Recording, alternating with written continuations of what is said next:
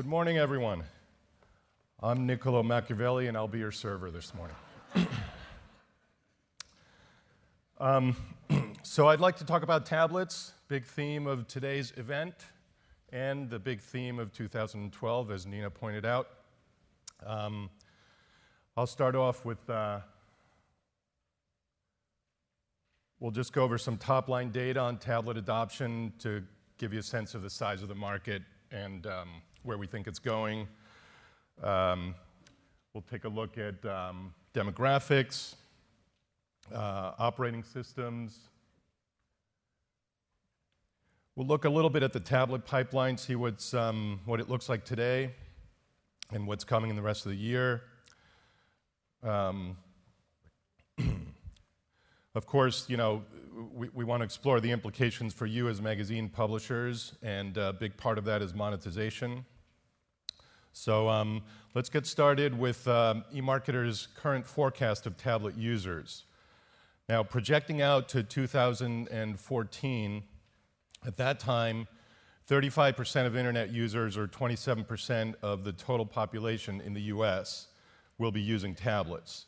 And if you look back to where we were at the end of 2011 with these numbers, the percentage of population is basically doubling, and the percentage of internet users is also increasing, actually tripling and doubling those two numbers. So we're looking at a very steep increase.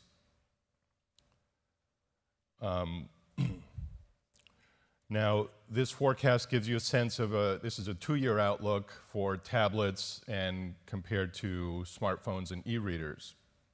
Now, smartphones are still a hot item, and we do see plenty of growth, but the upward curve for tablets is obviously much steeper. And when it comes to e-readers, we're really starting to see the cannibalization from tablets, and this will only continue as the years go on. So really, the momentum here is centered on tablets. Now, we've been focusing lately on number of users at eMarketer, which of course is related to but not the same as the number of devices, because there's a certain amount of sharing that goes on, especially with tablets.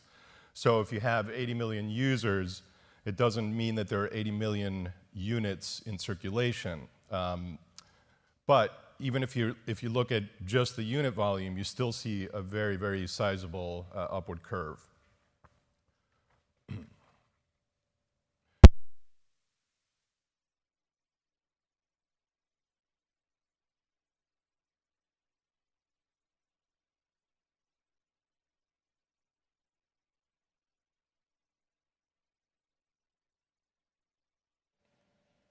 Can we use the lectern mics? Okay. Sorry about that. So, so we're basically looking at 38% growth compounded annually. So that's every year for the next 4 years on a global level. Here we're looking at the same time frame, but this is the installed base. So, you know, people keep their tablets from year to year, so you end up with you know, the rate of acquisition is faster than the rate of attrition. So the worldwide installed base ends up at 388 million by 2015. Now, in 2011, the iPad had a whopping 83% of the US market. And even though Apple's competitors are making a dent in that share, when we project out to 2014, we still expect Apple to have more than a third of a share. So you have a single company that commands a larger portion of the market than all its competitors combined. So this, of course, has implications. Sorry again, I'll shout. That's what Machiavelli would have done. Kindle Fire sales are living up to its name. The product got off to a very fast start in late 2012 and is going to enjoy triple-digit growth this year, and then healthy double digits in the next 2 years. Now, not only are the numbers of Kindle Fires on a very aggressive upward path, but the revenue from content driven by those tablets is also increasing very rapidly. And this is from a Barclays forecast that projects more than $5 billion in revenue just associated with the Kindle Fire by 2014. Now, the study was not specific in how much of this content would be derived from magazine subscriptions or magazine advertising. So, and I tend to think that movie rentals and downloads and books and games comprise a lot of this revenue. So I don't want to give the impression that the magazine publishing industry is staring at a $5 billion opportunity just around the Kindle Fire, but I want to show this because it shows that the magnitude of this revenue and the rapid curve that it's following suggests that Amazon's tablet business is precipitating a flow of dollars toward digital content. So let's take a quick look at some demographics here. In Q3 of 2011, Nielsen found that tablet owners were predominantly male by a small margin, and they also found that the largest single cluster of tablet owners was 18 to 34-year-olds. And both of these data points fit with the conventional wisdom that's developed around tablets, which is that typical users tend to be young and tech-savvy males. But as the market grows and matures, the demographic distinctions start falling away, and it starts to look more like the population as a whole. And to that point, this is a more recent profile from Pew. It showed a couple of interesting developments. First, the percentage of survey respondents who own tablets actually doubled in the space of a month, just over the holiday quarter. So this recent period has been very, very good to tablets, and that's causing some researchers to revise their estimates upward. But here's another thing in this survey about the demographics, that the gender gap is actually closing. So right now we're at parity, and a year ago that was not quite the case. So that's interesting. This survey also looked at some education and income level parameters and found somewhat predictably that tablet owners tend to be on the educated and affluent side. Now, just as the iPad has by far the lead in the device space, Apple's iOS has the biggest share of the market, with Android at number 2 and gaining. And really, there's no other game in town here. I mean, Microsoft had 1.5%, and all other competitors amounted to 1.9%. So we are looking at a two-horse race from the standpoint of tablets at this point.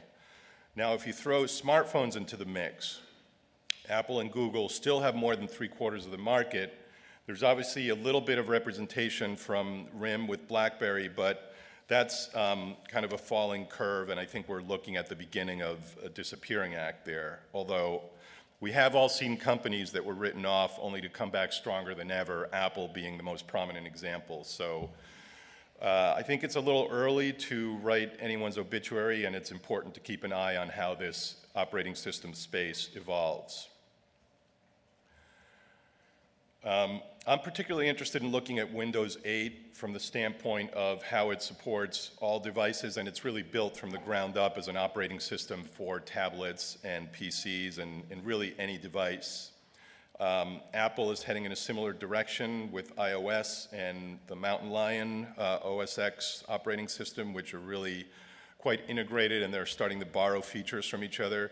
We're going to see more and more of this as time goes on.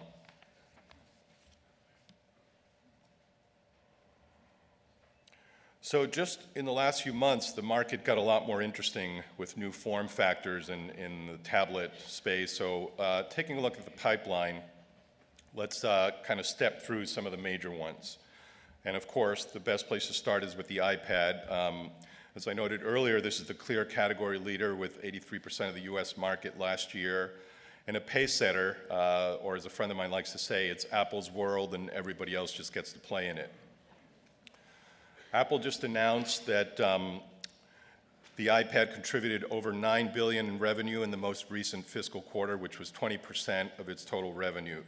And it kind of makes it easy to forget that it's been on the market for less than 2 years. During the past quarter, iPad sales are more than double what they were a year earlier.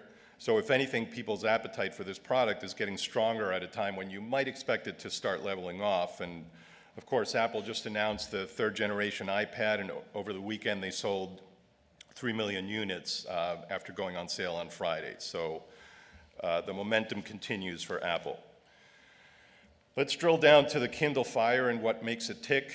One of the biggest things that it did was break that $200 price barrier for a media tablet. So this creates a bifurcation in the market where you really have this kind of $400, $450, $500 and up range, and then you've got a $200 range. So depending on what you want out of your tablet, you have some choices.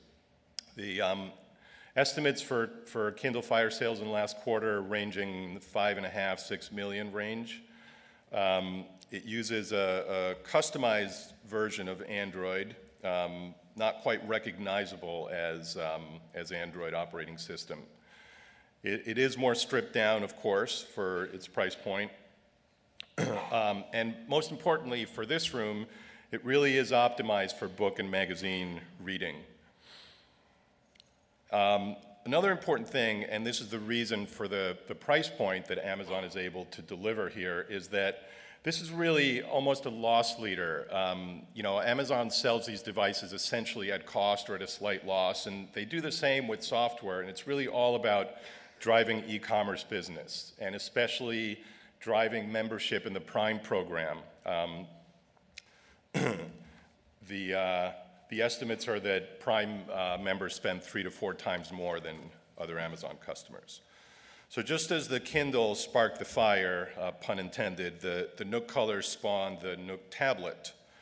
This one is also Android-based, though again, not really, doesn't really have the feel of an Android tablet. It's very much, a Barnes & Noble product. Definitely important that it also comes from a strong book and magazine DNA. And the parallels with the Kindle Fire don't end there. As you probably know, Barnes & Noble dropped the price to $199 after it was launched at $249. So this is obviously going head-to-head now in a big way with the Kindle Fire. The Motorola Zoom is now in its second generation, sort of. This one was supposed to be the iPad killer last year, but it never quite lived up to that billing. This version is faster, slimmer, lighter, and it's designed to compete head-to-head with iPad on price and features, so we'll see how that goes for Motorola. The Samsung Galaxy Tab is another reborn product. It uses Android Honeycomb, which is, of course, a more tablet-specific of the operating systems. Priced at $400. It's gotten good reviews. CNET called it the Android tablet of choice. Samsung had a little bit of the wind knocked out of its sails with some litigation with Apple, and without getting into the specifics, that's essentially been settled, and now they can kind of compete on a level playing field. The Asus ePad, also honeycomb-based and also aggressively priced. This one has a docking station that kind of turns it into a netbook, and that points up an interesting dilemma that tablet makers have, which is that some people like their tablets to fit in their hands and feel like a paperback book. Others want their tablets to do everything that PCs do, so it's definitely a balancing act for them. This one has a wide screen, which makes it appealing for video streaming. The T-Mobile G Slate had 4G support before iPad, and it's very much designed for TV streaming, comes with a lot of built-in video apps and other content. Price point is a little higher, so you're not going to see it compete with other honeycomb tablets on price alone. Sony is fighting the price war with a tablet that's priced to undercut Apple. It's getting to where this strategy may not pay off because you're not only competing with Apple, but you're competing against all the other products that that are in this very increasingly crowded space now. Sony has a lot of entertainment and gaming IP that they bring to the table. Of course, the reader software and compatibility with ebook and e-magazines is important with Sony. And true to Sony's DNA as a TV maker, this one doubles as kind of a sophisticated remote control unit, which you wouldn't want to lose between the couch cushions. I'll spend a little bit of time talking about why this is all important to publishers. We'll look at what some publishers are saying about the tablet space. We'll look at how tablets fit in the device ecosystem, talk about audience migration, digital newsstands, look at how tablets represent a whole new way of engaging with digital content. I'd like to look a little bit at back issues, which are interesting.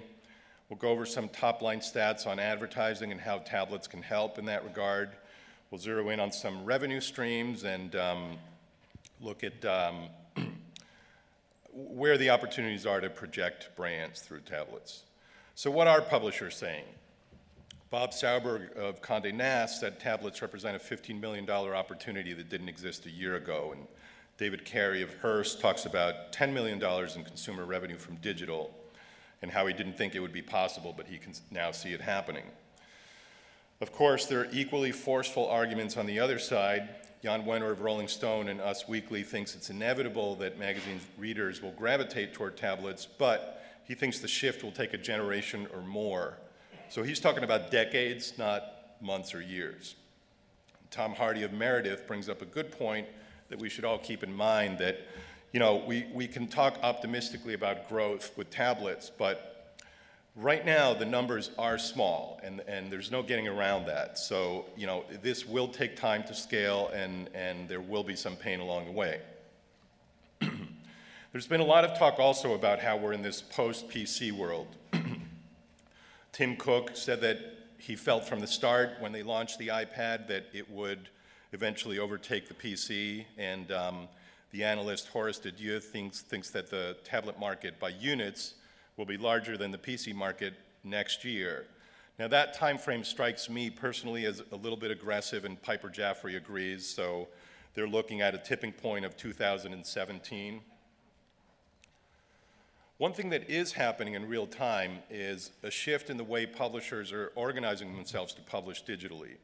The Economist just consolidated its tablet and digital web units, and they put Oscar Groot in charge, and he was overseeing tablets. So that kind of gives you a sense of where the momentum is going. And the Weather Channel did something similar. They separated their mobile and tablet units and really beefed up tablets because they see it as a more valuable category. All this publishing activity on the tablet side is resulting in a new wave of digital newsstands, aggregators, and apps that are designed to make electronic magazines easier to read, easier to find, and to make the whole process more appealing to readers. So you've got these branded content storefronts that may be specific to a device or a digital portal. You've got e-magazine apps like Zinio and social readers like Flipboard and Pulse. So a lot of companies are trying to position themselves between the content and the reader. It's a little bit of a gold rush mentality right now, and as usual, Apple seems to be pulling into pole position with iOS Newsstand, which came with iOS 5. So here are a couple of proof points of what Newsstand did for publishers just from the get-go. In the UK, Future Publishing saw incremental revenue of $1 million per month after the Newsstand launched last fall.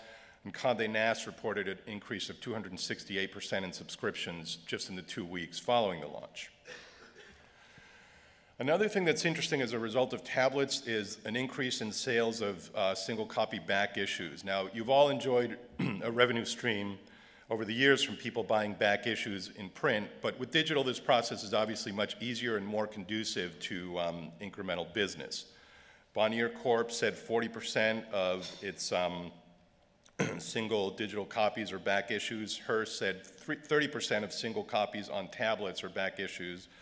And 25% of Martha Stewart Living and Everyday Food iPad single issue copies are back issues. Contrast that to what's happening in the print world, and in the second half of 2011, single copy newsstand volume was down by 10%, and the top 5 selling magazines all saw substantial decreases, according to the ABC, and those are the numbers. At the same time that people are moving away from print, they're not only reading digital editions, but they're wanting to shop through them. 70% of respondents in this survey by GfK said they wanted to be able to click through ads in magazines to make direct purchases. The MPA reached similar conclusions in its own survey. It found that 59% of respondents wanted to make purchases through ads, and 70% wanted to buy through articles and features. So people are telling you that they want to use your publication, both its content and its advertising, in part as a purchase tool. The backdrop to this data, as we all know, is a decline or at least a flatness in the print ad business. So here's a snapshot of how various organizations see this. At eMarketer, we see growth rates ranging from 0 to 1% in the next few years, and this is coming from slightly negative growth in 2010.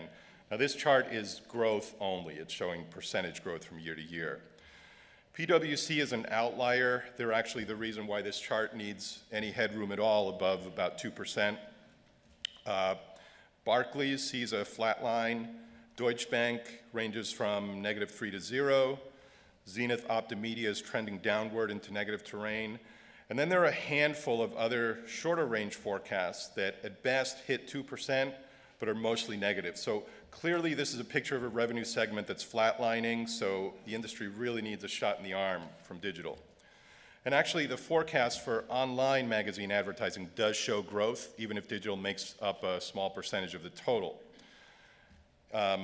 In a 5-year span, online will grow by a total of 67% to $4.5 billion. And the small gain in overall magazine advertising will come entirely from digital, because as you can see, print is dead flat at $15.3 billion for that whole span of time. So advertising offers some hope, and of course, paywalls are another revenue contributor, but monetization from paid content, as you all know painfully well, is challenging. This Pew survey indicated that only 21% of US tablet news readers would pay $5 a month to access this content digitally, and predictably, even fewer would pay $10. So it's an uphill battle fighting that widespread and deeply ingrained perception that digital content should be free. I realize that. But as difficult as it is to monetize digital media, it's getting even harder to monetize print, judging from the figures I shared earlier on advertising and newsstand sales. So as we know, print revenues are stagnant, newsstand revenues are down. On the flip side, digital advertising will take time to scale, but it is on a growth track. And yes, consumers are reluctant to spend, but they have shown that they'll pay for value, which is important. And all this is translating to some momentum on the digital side. You know, that is where the momentum is headed. So before I open up the floor to questions, and by the way, for questions, we're going to be passing around a mic, so please you know, raise your hand and we'll get a mic to you for you to ask your questions. I'll leave you with a few takeaways. First, you really want to take advantage of the e-commerce potential of tablets. I know it's easier said than done, but your customers are telling you that they want to shop through your digital products, so why not enable that? Think of tablets as a new medium that represents, for reader and publisher alike, a whole new way of engaging with magazine content. This is not print, it's not the web, it's not mobile. If you can, develop for as many publishing platforms as possible, but if your resources are limited, start with iOS. That's where the audience is, that's where the dollars are, and that's really the zeitgeist of tablet publishing today. Your readers will migrate to tablets, so follow them. Jan Wenner may be right. It may take a generation, or it may take a few years, or it may take less than that. Every step along the way will bring some pain points, but also new opportunities for you to hone your strategies and realize new revenue. Monetization on the digital side will be challenging indeed, but the expected increases in device adoption will result in increased scale, and of course, the bigger the pie gets, the more attractive it will be for the brands that have supported your print products so far. And finally, tablets will continue to get better, cheaper, faster, slimmer, slicker, and more appealing to your readers, and print, unfortunately, won't. So with that, I thank you for your time, and I would be very happy to take questions.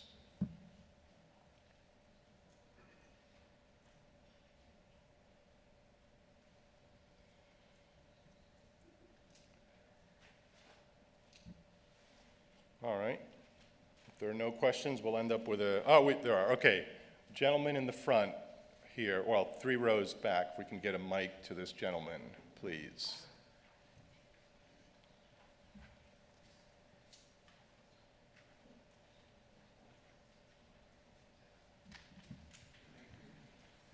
Thanks. Thank you. You were saying about developing for all platforms, but start with iOS.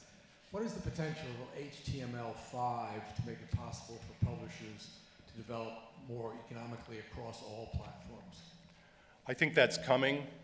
It's definitely, it will get easier to consolidate your tablet development so that you're not, splitting your resources among many, many different channels and platforms. At this point, just like the whole space is very fragmented and getting crowded with, a lot of different apps and just a lot of channels, it will get easier. I mean, I can't tell you when or if there will be a tipping point, but for sure HTML5 is a technology that normalizes a lot of the development that up until now has been fragmented. Yes. Right over here, please. Same row. I'm curious what your take is on the difference between, say, a fully designed, enhanced version of a magazine compared to digital replicas. Yeah, I think they're going to be. There's going to be a panel later that explores that in more depth. My feeling is that the digital replica is almost a wasted opportunity in the sense that you can do so much with tablets. You can deliver content so much more dynamically. There's that line in that Billy Joel song that there's a new band in town, but you can't get the sound from a story in a magazine. Well, now you can. And now, Rolling Stone can develop an app where a reader can click through and actually hear music.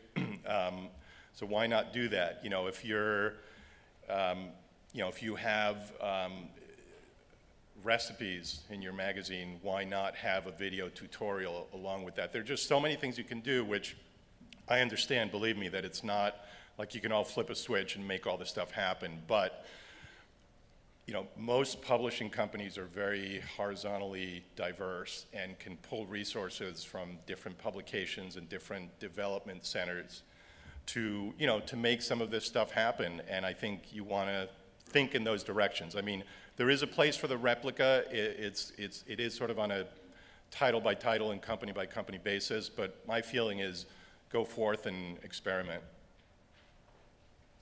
We probably have time for one more quick question. So, gentleman back there.